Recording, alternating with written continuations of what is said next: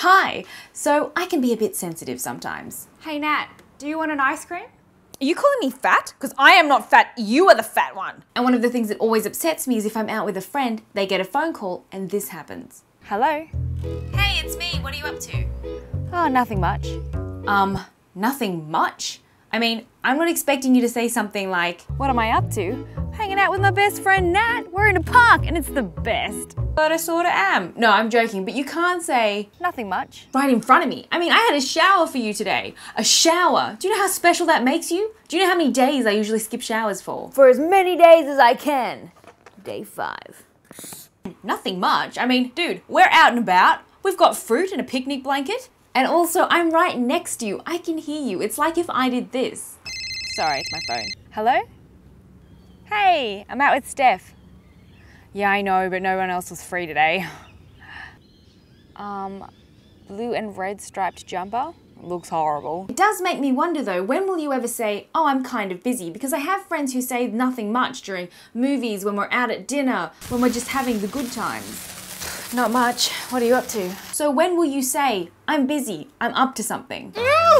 Won't be needing this fingernail, will we? What's that? I can't quite hear you. Why have you been torturing me?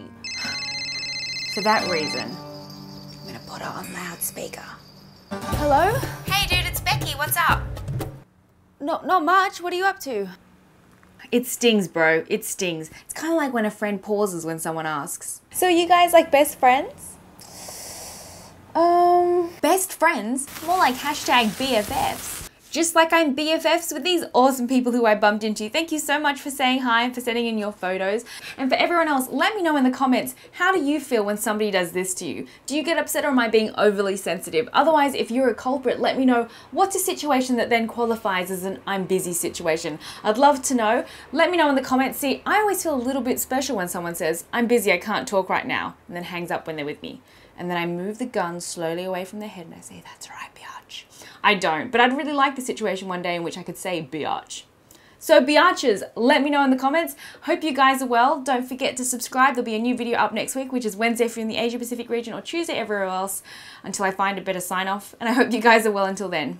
Bye. Okay, it's porno music / comment time, and just in case you missed it, my last video was about keeping clothes that definitely will never fit you. And Twinkling Pop, oh sorry about the weird little pictures. I thought it would be personal, but it's a little bit creepy. I have the opposite problem as you. I attach sentimental value to everything. So I'll keep napkins from a memorable meal, or I'll keep tissues that my friends use. And Sam, you and me both, buddy. So far, only twice for me.